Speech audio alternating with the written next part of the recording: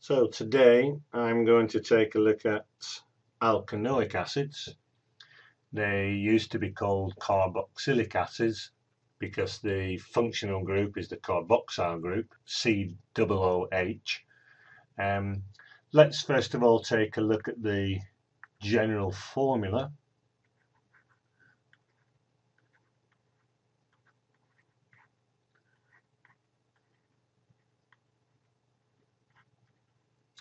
And this we show like this, RCOOH. The R, of course, we've seen before, which is CNH2N plus 1. And this is a so-called monovalent. It's got one valency, monovalent functional group. And don't forget, it's the functional group that gives these organic chemicals their properties, and this monovalent functional group is called carboxyl. They form a homologous series. We've met homologous series before with alkenes and alkanes, and we're just going to take a quick look at the first 4 acids in this homologous series. The first one has the formula HCOOH.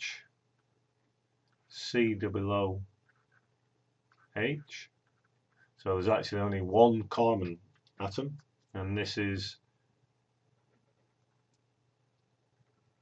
methanoic acid, and this is found in ants,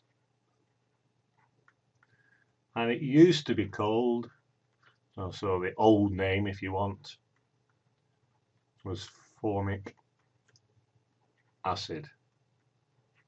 And this is the thing that sort of stings if an ant bites you. The next in the group has 2 carbon atoms, so we've got CH3, COOH, and this one I'm sure you know, maybe not under its name, ethanoic acid, and this is basically vinegar, and the old name was acetic acid.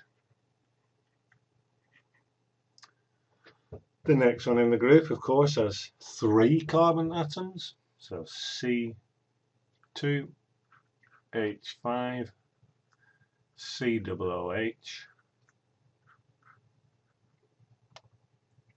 and this is propanoic acid.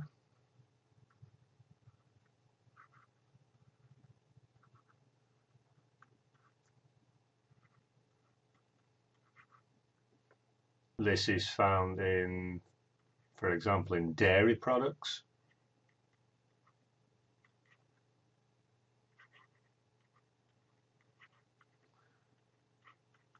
And is, for example, responsible for the smell of a strong Swiss cheese.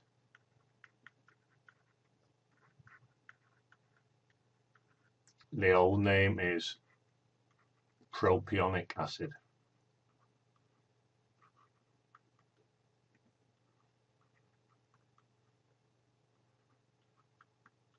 So finally we have, in the beginning of this homologous group, an acid with 4 carbon atoms, so C3H7 COOH,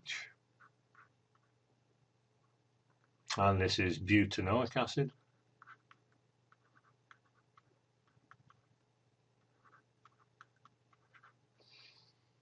And this you find in, for example, in rancid butter,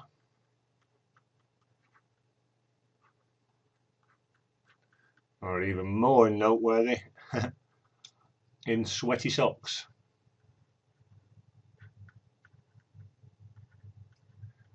So you can always blame butanoic acid for your sweaty socks. The old name came from the Greek for butter, which was butyric acid. So those are the 4 examples from this homologous group, alkanoic acids, going from methanoic through to butanoic acid.